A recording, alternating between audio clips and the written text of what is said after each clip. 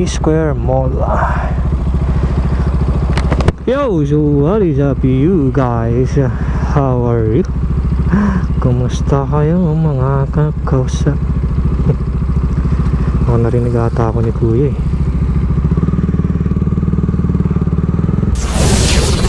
G Square Mall kanina. So may binili lang tayo. Binili lang tayo. And itong vlog na to mga kakosa is gusto ko lang gawan ng part 2 yung ano ba to, lahat na lang naglulus na lahat so gusto ko lang gawan ng part 2 yung ginawa nating review bot dito sa aking Dominar 400.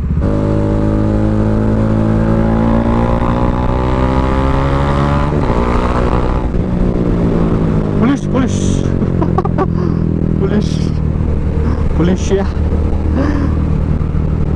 Sorry.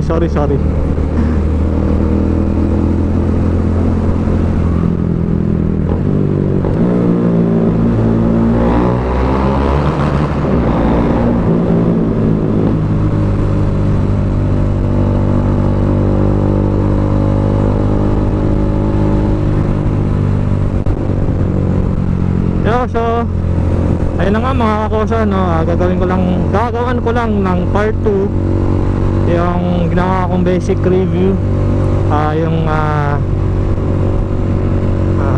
ba yun, yung last video natin. So may mga idadagdag ko lang, no? So I have this Dominar 2018 model siya. 2018 model. Yes, 2018 model. Kasi ang new model or ang 2019 model ng Dominar 400 is matte black and gold na yung kulay ng mugs.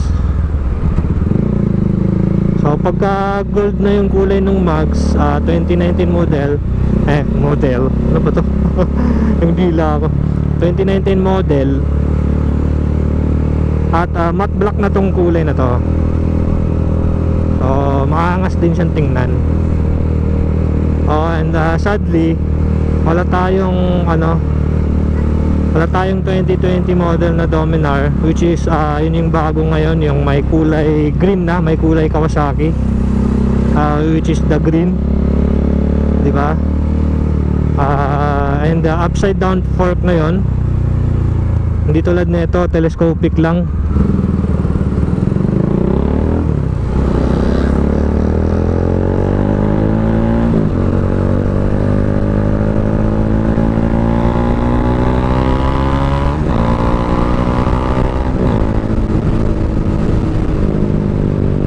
Karera yung Honda. Sa mga issue, sa ngayon di pa ako nagkaka-issue dito sa Dominar na to eh. Wala pa. And ang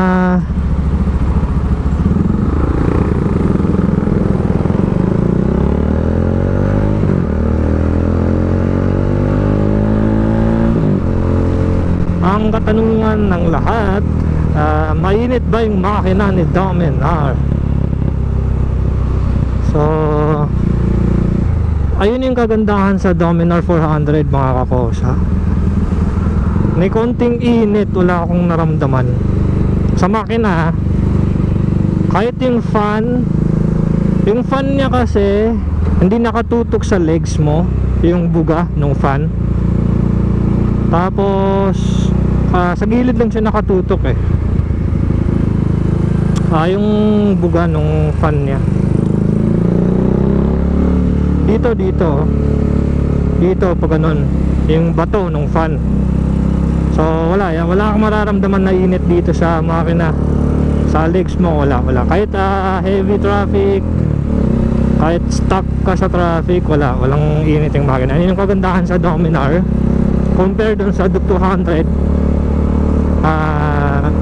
And bakit ko kino-compare lagi yung Duke 200 ko tsaka ito? Kasi sila yung magkalapit ng presyo eh.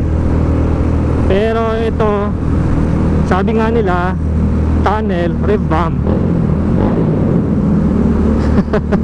So sabi nga nila, there's no replacement for displacement, no? So sila yung magkalapit ng presyo, and that is 200cc and this one is 373cc, which is same ng makina doon sa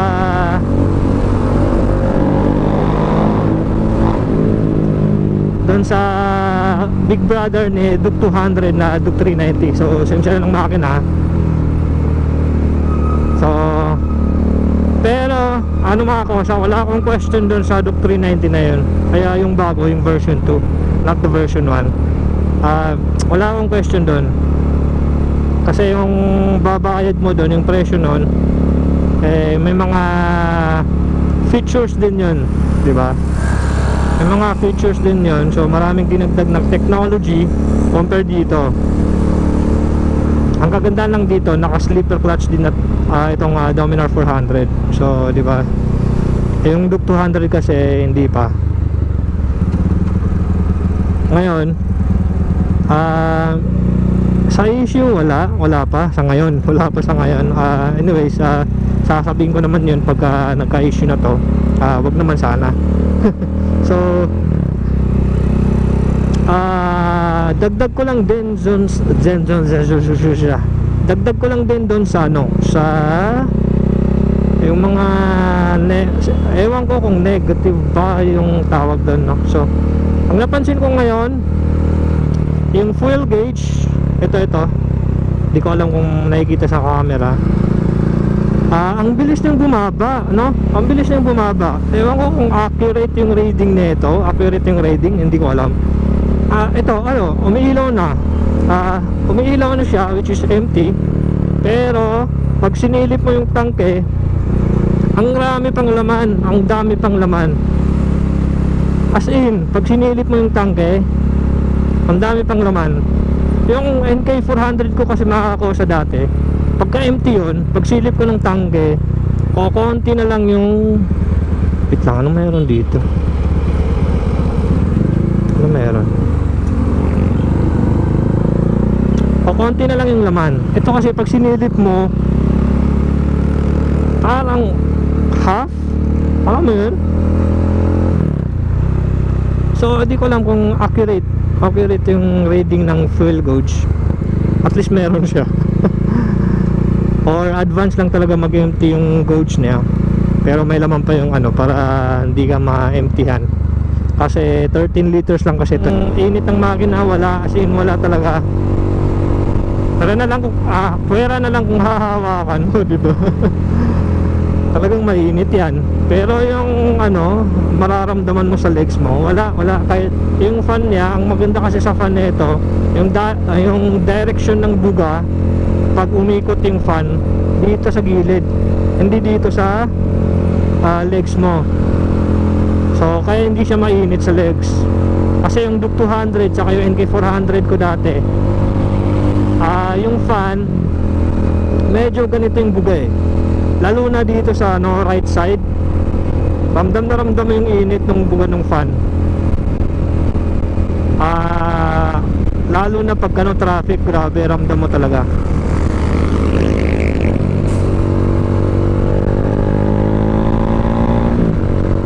And by the way guys, pagka first time mo dito sa Commonwealth Avenue ba tawag dito? Basta itong papuntang Fairview,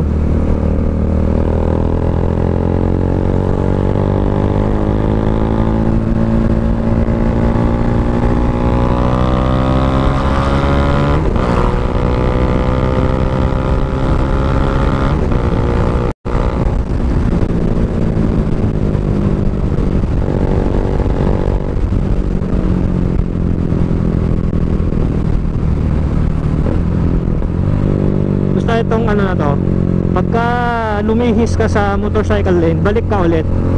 Kasi pagdating mo doon sa dulo, may mga manghuhuli na doon pag wala ka sa motorcycle lane. So wala, advice lang. Marami na kasing ano marami na kasing nahuli dito Sa mga parts, meron naman sa Kawasaki at meron din sa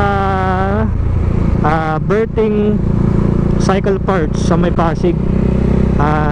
I-upload ko soon yung vlog ko na yun, yung pagpunta ko dun sa Pasig, kasi may binili lang akong parts na itong Dominar 400. So doon mga genuine, ewan ko anong tawag ni doon, legit Kawasaki, Suzuki, may mga iba pang brand pa sila ata doon So yun, legit yun. So yung parts, may availability naman yung mga parts ng Dominar, no? Meron naman. Saka ang isa pa sa mga kagandahan sa Dominar 400, yung maintenance hindi gaano kamahal, kasi ang capacity ng oil nito is 1.5. so you just have to bakit ko pa ba in English yan, di matuloy kailangan mo na lang bumili ng 2 liters, and then 2 liters, and pagka exchange oil mo, yung half nung binili mo dati magagamit mo. So di ba, malaking tipid na yun. And then yung oil filter na ito same sa NS200, may unan dun same sa NS200 or KTM.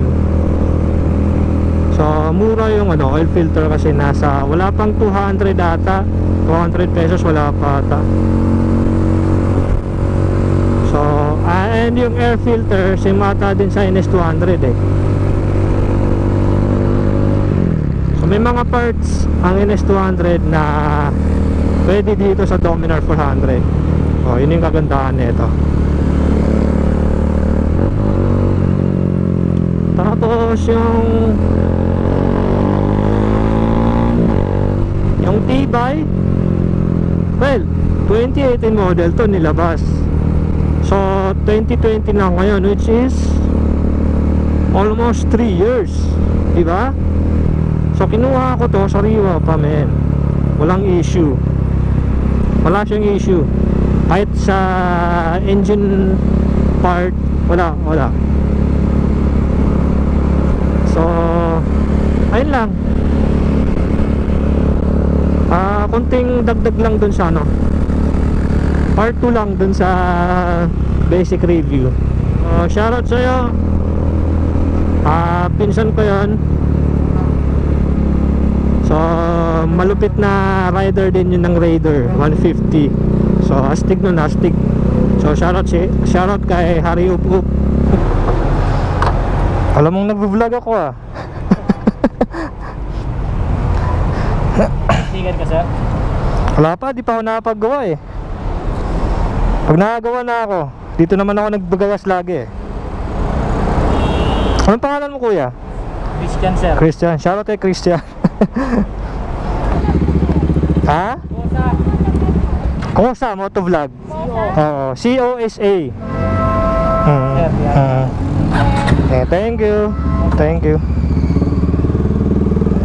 So shoutout kay Sir Christian. Tsaka yung babae, di ko na tayo yung pangalan. So shoutout sa'yo. Makikita ka naman sa camera. So yun. So shoutout sa inyo sa Shell. Anong branch kayo? Kalimutan ko tuloy. So yun nga So nakalis na tayo ng traffic mga ako. So grabe yung traffic lagi dyan. So may kinuha lang ako diyan. May kinuha lang ako dyan. And ito, pabalik na tayo.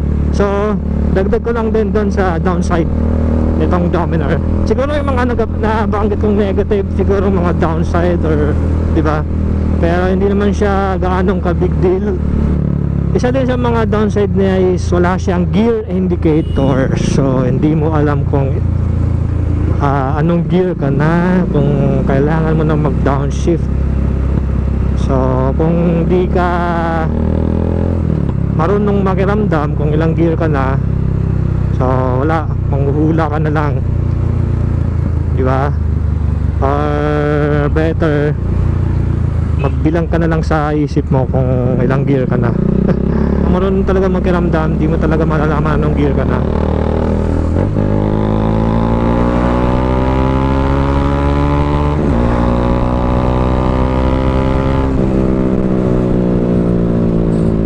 So ayun, wala siyang gear indicator pero pwede naman lagyan.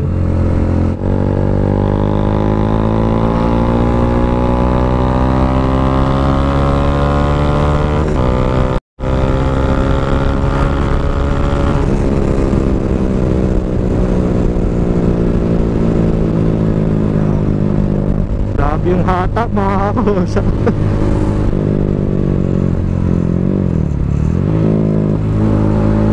Grabe yung hatak, wala akong masabi sa hatak na ito. So ayun na mga kakosa, part 2 ng basic review. Dinagdagan ko lang yung mga hindi ko nasabi nung last video natin. Yun. And lastly, shoutout ko lang yung pinsan ko ulit, si Harry Up Up. Shoutout sa'yo. Ride soon. Ride soon? Anong ride soon? Ride tayo soon.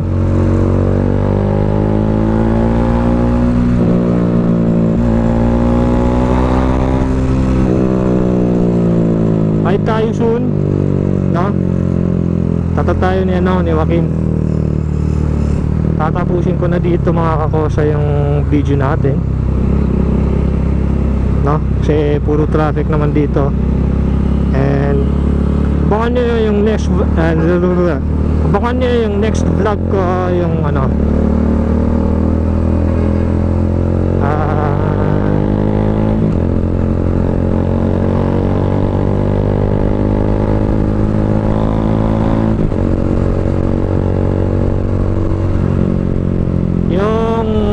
wait lang.